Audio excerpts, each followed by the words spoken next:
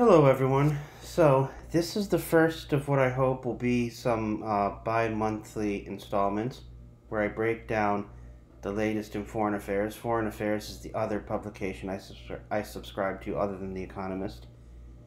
In this one, we're going to go over think tanks, how the Korean model might be applied to Ukraine, African economies. We're going to talk about India, Palestine, and wrap up with migration.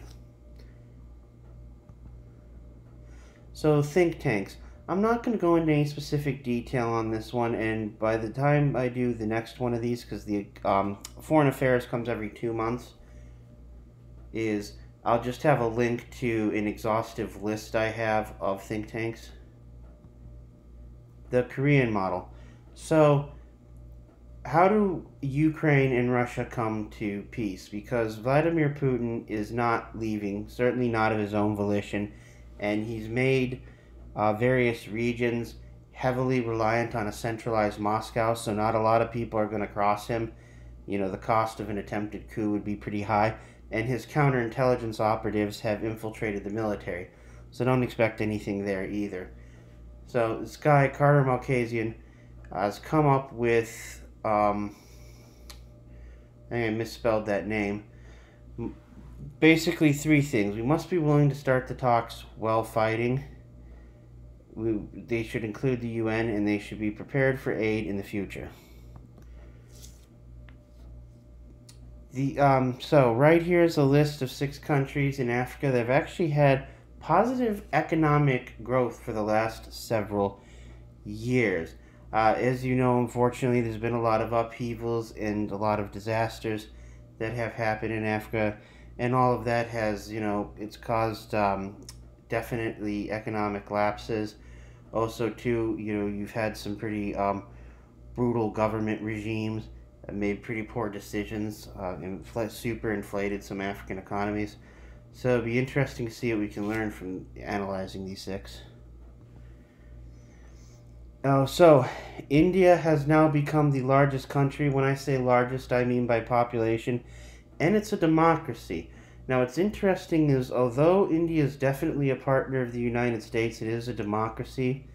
The values of that democracy are going to be very different.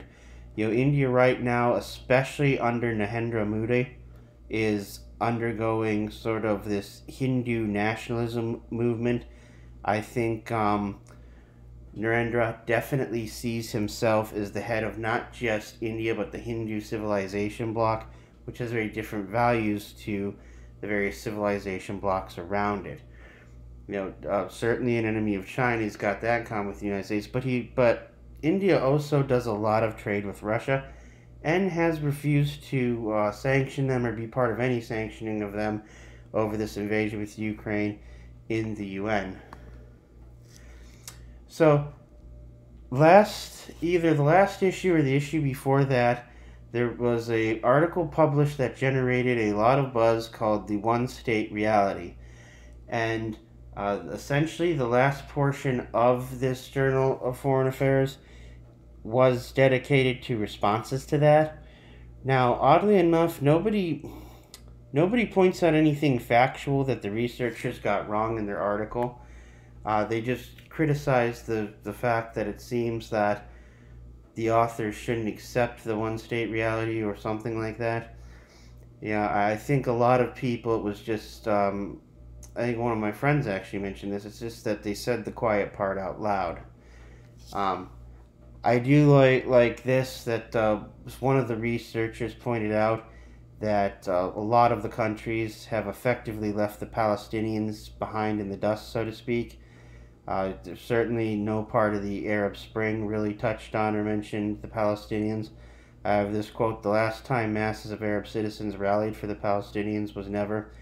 One of the researchers mentioned that why it's going to be very difficult for the Palestinians to achieve any of these initiatives is that, unlike Israel, they're a bit divided, because you've got Palestinians who have now lived for over a generation in the West Bank and Gaza and just want those areas to be independent. You have the refugees, diaspora, they just want to return home. You've got the urban inhabitants who just want equal rights.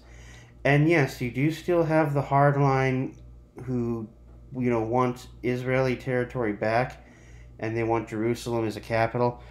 It's probably going to be even more difficult than any of the other three. And Israel, on the other hand, is an ethno-nationalist state, so it's going to be much more unified, and it's going to be much easier for Israel to do an objective than it will be to get all the Palestinians online to do an objective, or in the same line, I mean. Immigration. So, we've been hearing about the immigration crisis and what it's cost to cities. And I've been waiting actually for a really good, thorough article that's analytical, comes out, really addresses this. And this is actually in the journal. It's the one about the border crisis. It mentions that recent events in Venezuela, Haiti, and Nicaragua have led to a huge spike in people coming to the border. The thing is the previous administration, Trump, was just to turn people back and not even detain them. And well, that strategy may have had some good points. It actually had some fairly bad ones too, because there are definitely smugglers and whatnot who need their names cataloged, and if they get caught doing this repeatedly, they might be traffickers, and you need to prosecute them. And this is coming from this expert who really knows this stuff.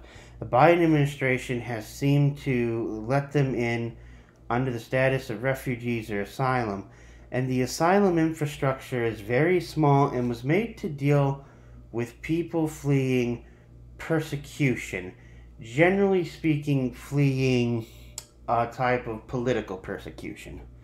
So let's say there's been a regime change and you were part of the military, the previous regime, and they just want to lock you up for that. You maybe didn't even do any fighting. So the problem is the system has become flooded, and the immigrants are allowed to stay in the United States until the asylum case is heard. That can be a very long process because it's multi-layered. So first there's kind of like the arraignment, just to see should you be allowed to stay as an asylum seeker. It can take months to even do that. And then there's the final thing, which could take years to come to, which is the ruling on, should you be given asylum. This is costing cities very dearly.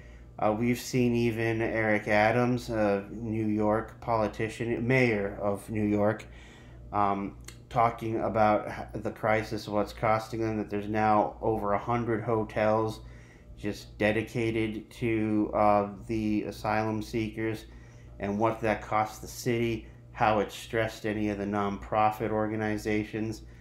Also, too, it talks about the drain on the economy because asylum seekers can't legally work in the United States.